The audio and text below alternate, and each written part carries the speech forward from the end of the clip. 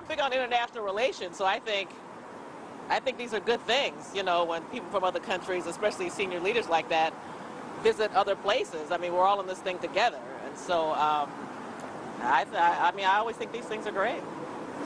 Well, I think always these things are good things for countries to exchange thoughts on things, and it's always nice to see multicultural things in all cities, so I think it should be something good for Seattle.